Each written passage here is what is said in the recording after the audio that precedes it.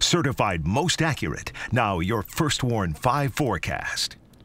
Well, good Friday afternoon, mid-Michigan. The weekend is almost here, and speaking of that weekend forecast, we're actually looking at a pleasant day on Saturday.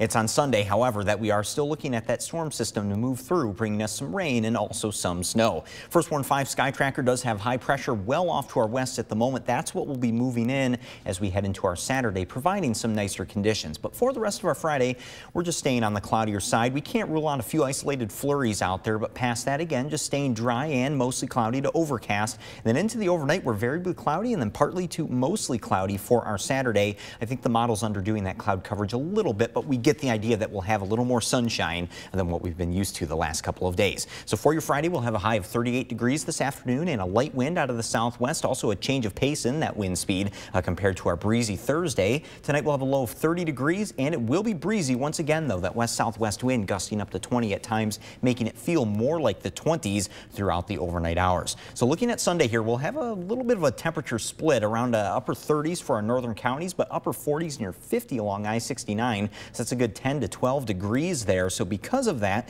we are going to be looking at some rain coming in for our southern communities by Sunday afternoon and evening with the system. Snow essentially M55 and north, but then the cold front of the system moves through Sunday night into Monday. And then past that, we're just looking at scattered snow showers on Monday there and temperatures back down into the 30s. Upper 20s on Tuesday, then we're back to the 30s Wednesday and Thursday there with continued chances for rain and snow showers. Stay with WNEM TV5 on air, on the go, and online for more news and weather updates.